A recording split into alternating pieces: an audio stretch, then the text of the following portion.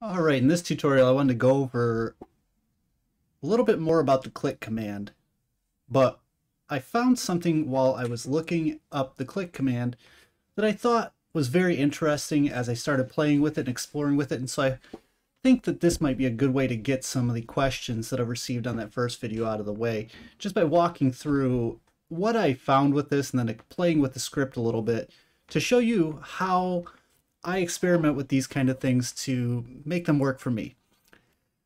I was looking at how to use mouse get position, and I stumbled upon this forum post, Quick Perfect Circle, and this was by a guest in 2010. And at the end of it, they say, never mind, I got it. This is the script that I was looking for. And you can see they've written out the code here for us. So I took this because I wanted to see how it worked. And I went and created a brand new AutoHotkey script. I'm going to go ahead and delete this one real quick. I'm going to do new AutoHotkey script, right click context menu, and I'm going to type circle.ahk. Now I'm going to right click this, I'm going to hit edit script, pops open Notepad so that I can paste in the detail that they had right there. So I just go ahead and paste this in right underneath all of this information that's in that pre-generated AutoHotkey script. So all this stuff up here does do a couple things, but we're not really going to worry about most of it for right now. I'll walk you through what this script does. Input box, input my radius, it asks us for a radius, and then using the control and then the number 5 as a hotkey, it then launches into this code down here. The first thing it'll do is grab the position of the mouse, then it will move the mouse, and then it will click on the left mouse button down, then it will loop 64 times, and using the radius that we gave it, do an approximation of radians to draw that circle using sine and cosine, and then it moves the mouse in between each step as it's holding down the left mouse button. Then at the very end of the script, it will let off of that, and then it will return. So every time you press Control 5, it walks through all of these steps, and then it returns. Two other things that we have down here is Control and then the backtick. And this will pause our script, and then Control 2 will reload our script. So that's enough about talking about it. Let's see it in action. First thing I did was I fired up MS Paint, and I said, all right, let's give this script a whirl. Now that I've got it pasted in here, I can save it, I can close it. Because I have AutoHotkey installed, I can double click it and it tells me right away, input my radius. Let's go with 30. Okay. Now I go into MS Paint, I select my brush. Let's go with about like that. And we'll go ahead and press Control 5.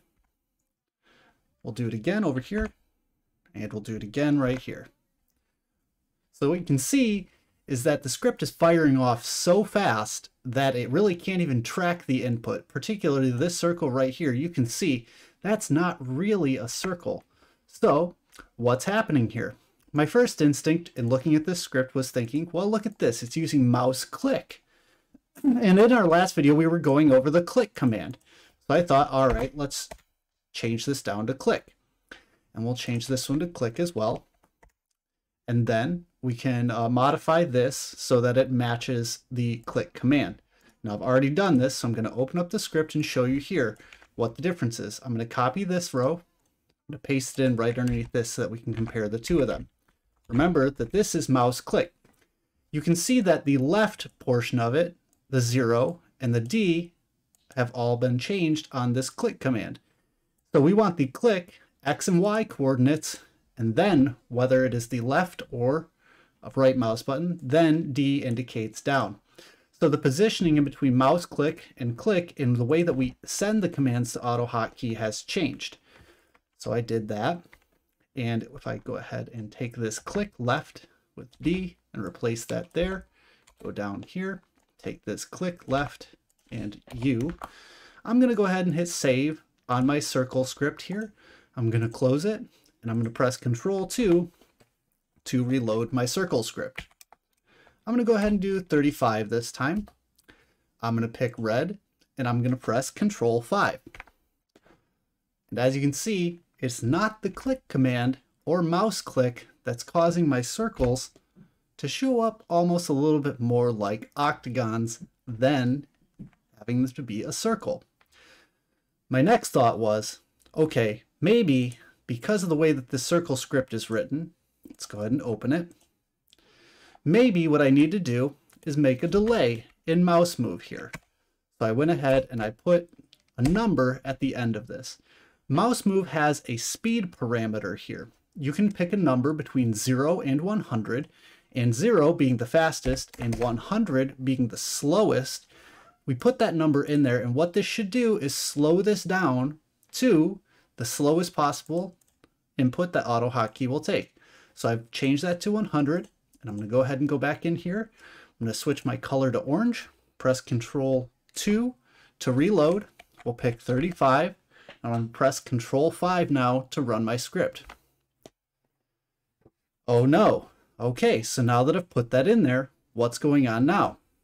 You can see as I'm pressing this, I'm getting all sorts of weird circles. They're not quite nice, smooth circles. So what's happening here, when I took a look at this, is that even though I've put this in here, when I looked at the help, it did say that send mode input is going to ignore this number here. So the last thing that I did was I went ahead and changed the way that the input mode is utilized during the time at which it's using this portion of the script. To do that, we change and add send mode event right before we enter our loop. So if I go in here and I hit edit, right before the loop, we put send mode event. Right after the loop, we put send mode input. So that will change it so that during the duration of the loop, we're using send mode event instead of send mode input. Now, if I take that send mode event, and then after our loop, send mode input, I can hit file, save, and I can then reload the script by pressing Control 2, input radius, let's go 42. We're going to pick purple for this one. When I press Control 5, you can see now that my input of 100 as the speed definitely has an impact in how quickly we are drawing this circle. If I say, okay, that's a little bit too slow. I'd like this to move a little bit snappier than that, right? Let's go ahead and close this one. And close this. We're going to go in here. We're going to edit this script for this. And what we want to have in here is instead of 100, oh, looks like I'm still looking at this modded circle one. Let's go ahead and close all these. Make sure we're looking at the right thing. We're going to edit this script. And instead of 100, I'm going to put 0. I'm going to hit File, and hit Save. We're going to run this. We're going to pick 42. OK. Then I'm going to go in here. I'm going to select pink, Control 5. Now it's not quite as instantaneous as these circles over here, but you can see that we get a much smoother output, which is likely what we're desiring to see. That we don't want to have this choppy octagonal circle or to have these big chunks taken out of it. We're trying to draw a circle here, and to do that we want the computer to be able to keep up with our input. Now this is maybe one of many different ways that we could solve this problem, but this is definitely one that works. Now I'm going to show you something that I also noticed that required me to do a little bit of change to the script as well.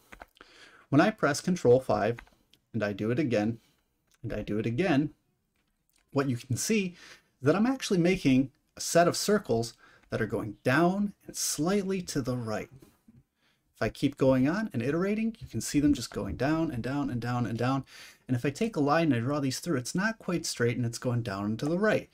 So are we actually drawing a perfect circle starting from one point and going around to the other side? The answer to that is no, we're not. If I take a look at our circle, our script, you can see here that we're looping it 64 times, but the calculation that we're doing is actually using radians. So if we wanted to get a little bit more precise with this, we'd actually want to go down to about 62.8 approximately. We can check that by saying how many radians are in a circle. You see here approximately 6.28 radians are in a circle. What we're doing here is we can take this and we can say loop it 62 times or 63 times as we're dividing by 10 right here. and we can hit save on this. 63 should give us a little bit closer. So I'm going to go ahead and save that. I'm going to switch my color now to a lime green. I'm going to press Control-2 to reload. We're going to go 42 again, and I'm going to start pressing Control-5. First though, I should probably switch back to my brush tool so that I don't draw a strange line like that. All right, 1, 2, 3, 4, 5.